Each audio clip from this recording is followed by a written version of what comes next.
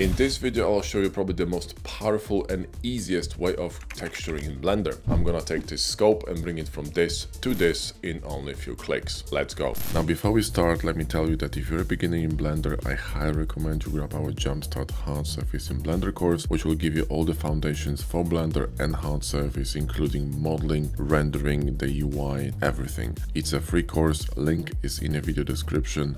Enjoy.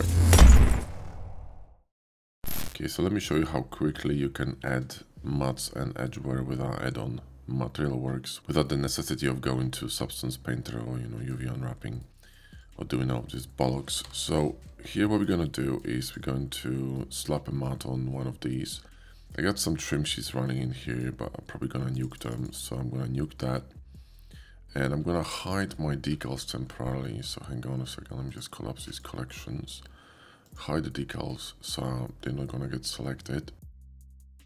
Inserts are fine, cool. So I'm gonna press Ctrl I, shift click on this mat here and change it to something interesting. Let's go with metal and maybe coated titanium, which is kind of similar, but we're gonna make it a little bit less shiny. So let's select this and let's just drop the roughness a bit.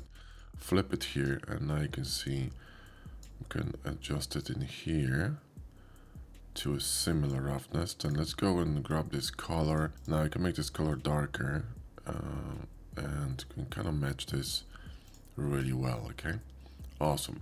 Now by doing that we're gonna be matching the underlying layers on the decals, so we don't have to worry about that.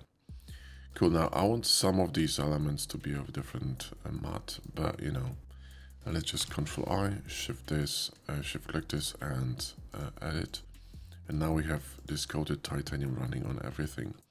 Now these could be rubber, so we can go to rubber and go with maybe rubber tire. It should be alright. And the same with this one and this one actually, so we could do that. Right? I think that's pretty cool. And these screws could be darker, so what we could do is unlink this. So it's going to be a different mat, coated titanium 001. And we can select this and copy that and actually make this one a bit darker. Yeah? So it's going to be like a darker titanium, right? Which is pretty cool. This one could be the same, so copy that just to make it a bit more interesting, right? Awesome. So that will do, and maybe this button also could be rubber, yeah? So, rubber. And now we got 3 mats going on plus decals, and now what we need to do is simply adjust the edgeware. So let's grab this coated titanium, go to wear, and you can see automatically where it's appearing on all the titanium pieces because the mat is shared between 10 elements. And now I can actually click this wear here and start adjusting stuff. So I want to lower down this the impact of this wear all over the mat, and I want to actually adjust the edgeware itself. So let's just increase the scale and also increase the number of samples. Gonna make it a little bit more detailed, but I also want to copy the color. So let's go here and copy the color.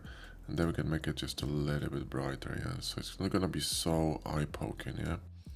Cool, and also let's just drop the saturation to 0, okay. Cool, now we can adjust the width as well. We can make it, a little bit more crazy like this, that's cool. And maybe drop the strength a little bit, yeah. So there's a wear, but it's reasonable, okay. Let's just save this, so power save. And now, and we're gonna be adding more layers. So now what we can do, for example, is we can add a little bit of dust, right? So let's go to dust, and we can choose different types of dusts here. So for example, maybe, let me see, this one is interesting. So let's just add that and make it a little bit less impactful, and also maybe change the color to something really dark, yeah. So this dark dust is gonna be, kind of dark. It's like smudges more than dust. You see that? That's pretty cool. All right, and it's all over the scope, so it looks a bit more dirty. Maybe that's too much. And then we can add maybe another layer of smudges. Let's go with smudges B. Gonna add like streaks or maybe something different, maybe D. That's too bright. Oh, that's pretty cool actually. So let's just lower the, the opacity of this, and that looks pretty cool to me. And now we have to do the same to the rubber, so just add some edge wear. So let's go here to wear, and let's go to this general wear, and we're going to make it really dark, right? And the same thing with the edge. Just make it darker, yeah, really dark, okay? And let's create some kind of a dirt effect here, increase the samples, that's pretty cool. And we can add some dust here as well, right? So let's add some dust. It's gonna be like, dirty from fingers and from touching it. Maybe a little bit less. Maybe we could change the color here too, so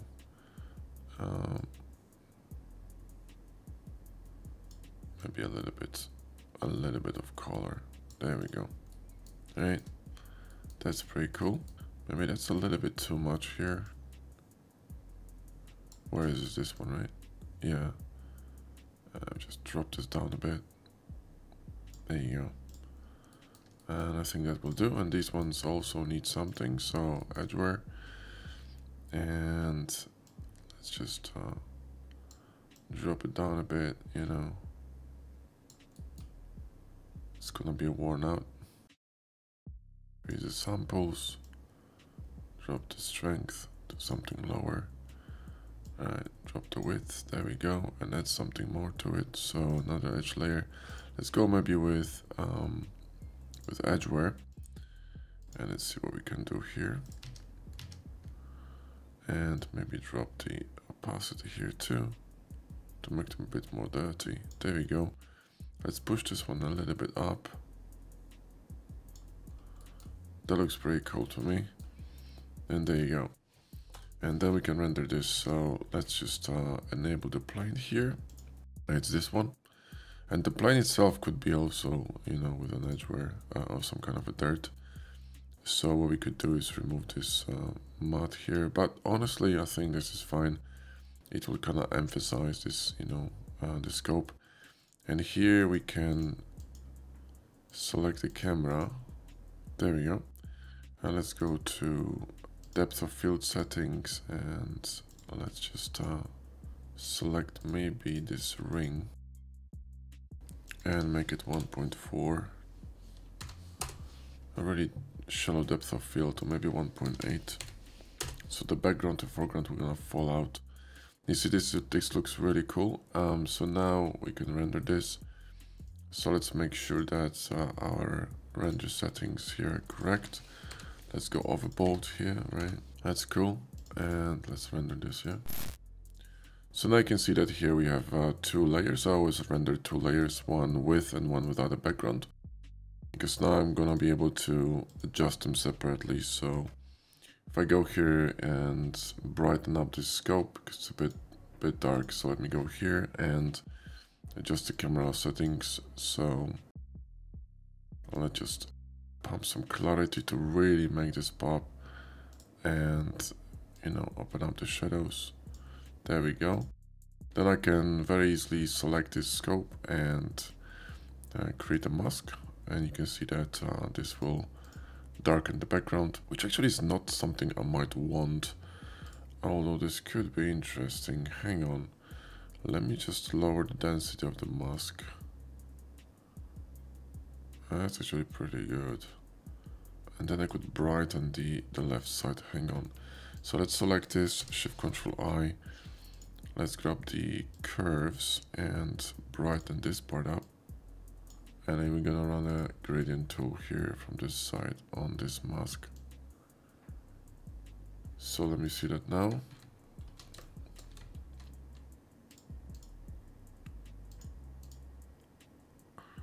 Yeah, that kind of works, I think. Make it a bit darker. There we go. So that's perfect. Then we can go to our Nick collection to finish it. Cool. And let's just add some pro contrast. Brilliant. And maybe some cross processing. Let me see if we have something better here. That's actually pretty cool, not gonna lie. And maybe gonna add some film grain. And drop the opacity on it. I should do. Could lower the strength of this cross processing here.